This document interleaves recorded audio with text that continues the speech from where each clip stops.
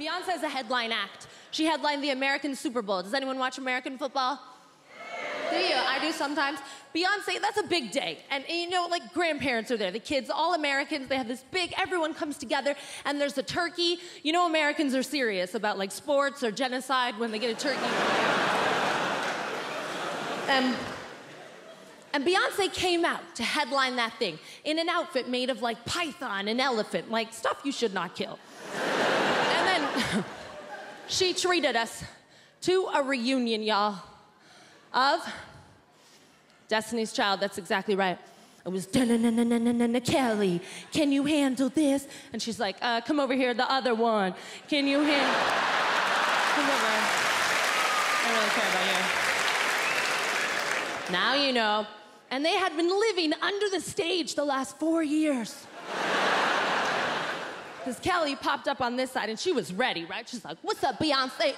And she had the kind of thighs that you need to be friends with Beyonce, the kind of thighs that could squash a man's head like a grape. But the other one. What happened to the other one?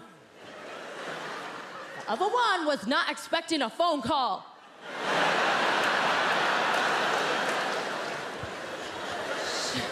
She bobs up on this side, like frightened, like a little deer in headlights, like, ah!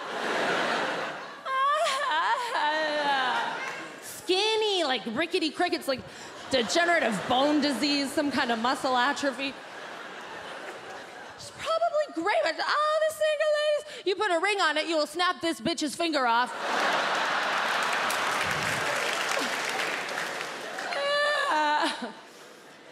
After like 2 lines each, Beyonce dismissed them. She's like, thank y'all, Kelly, thank y'all, not Kelly.